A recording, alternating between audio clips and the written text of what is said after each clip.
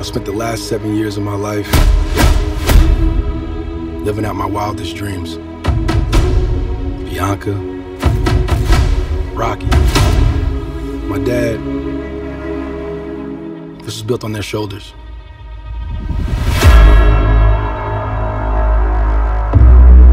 Hey, my man, can I help you? Let me get an autograph.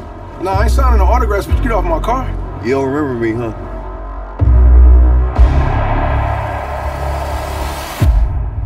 Damien. Okay, the first question is, this is your first film you directed, and what is the big difference from being an actor and being a director? Big difference is I'm doing both at the same time. You know, it's really hard to compartmentalize because you're kind of doing both at the same time. So I think that was the biggest difference, is just being able to have the, the responsibility of the entire movie and making sure that vision is executed properly.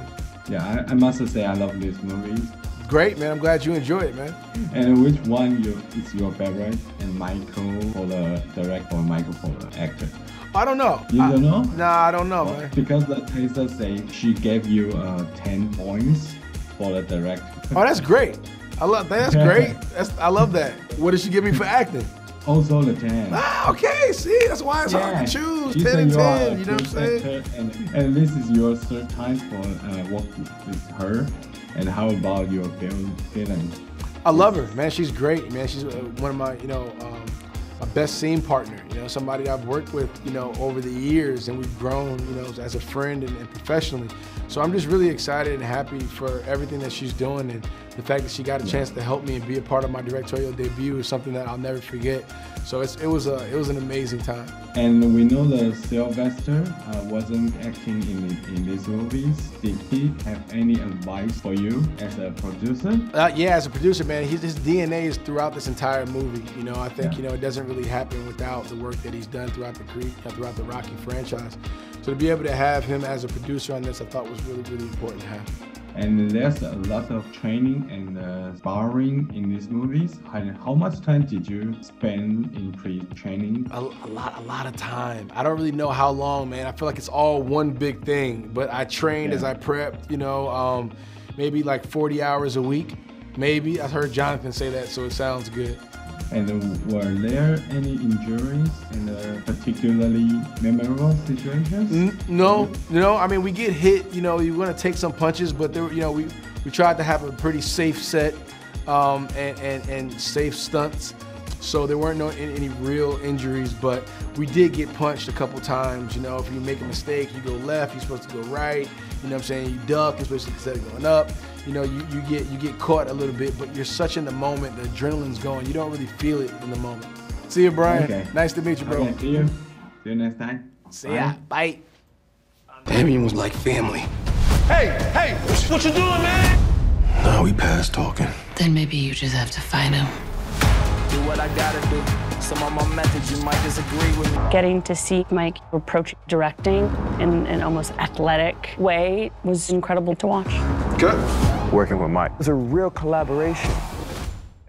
This is your third time participate in credit films, and could you share the big difference between this time and the previous two films? Yeah, I think one huge difference was getting to have my co-star also, direct, and I love Mike so much, and we've been, collaborators and have come to be friends over the course of about 9 years making these films.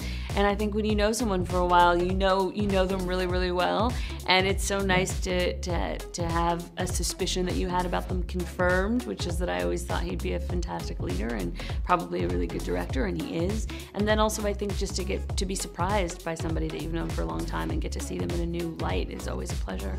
Okay. And you talk about Michael is a good director, he's also a good actor. Yeah. And as the director of these films, and how would you rate him? 10 out of 10.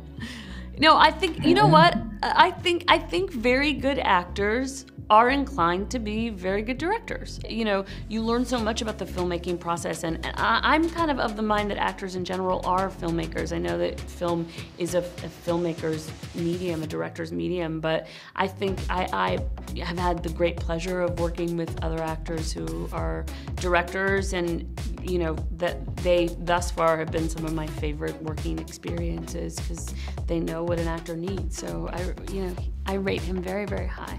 Okay, and then we know that Bianca played quite a key role in the first two films, and which is the biggest difference between these roles in these films? You know, one big difference is she has taken a step back from being a recording. She still is recording, but primarily producing, and she's not really a performing artist anymore.